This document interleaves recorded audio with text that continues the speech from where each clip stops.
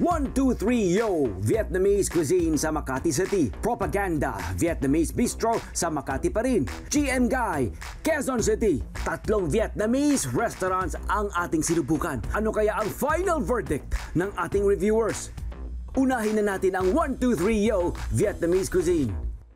Okay, so habang hinintay natin fully mag-drip yung Vietnamese coffee na ito, only 120 pesos, guys.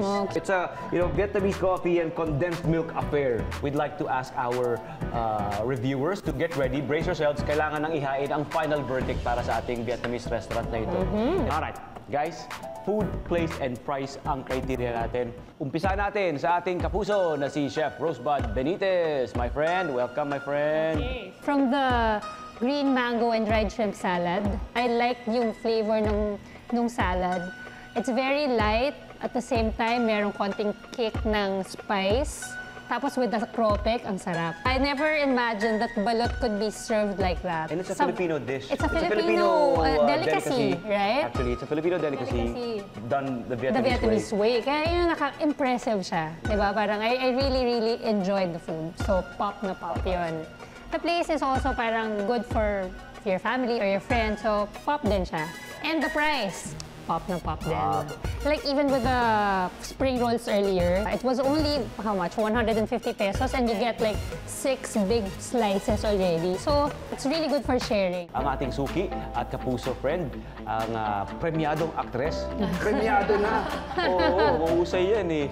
Na si Thea Tolentino, my friend. Welcome back. Sa food, pop siya para sa akin. Balot.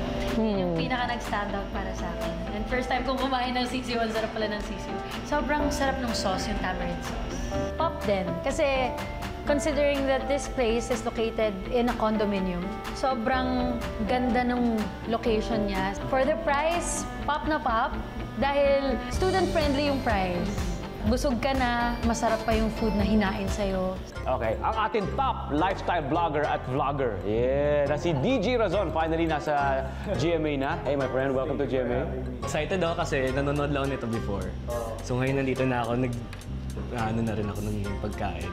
Isa sa mga favorite ko rin yung salad. Yung green mango salad na yun, nadala niya ako dun pa lang sabi ko, ay feeling ko masarap yung mga kasunod nito.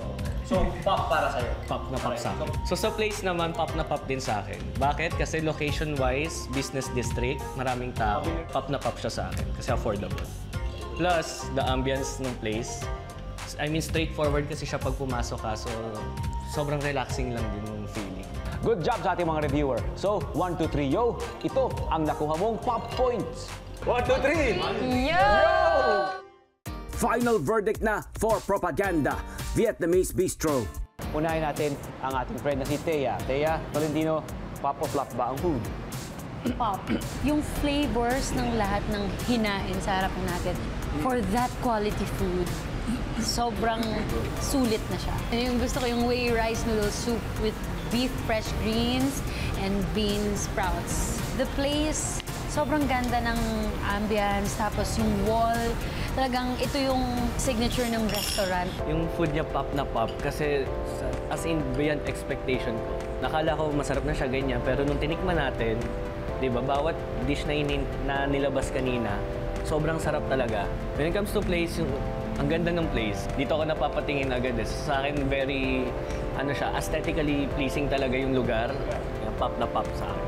Sa price, nakikita naman natin na kanina, lalaki ng serving, di ba? So, pop na pop din sa price, yes.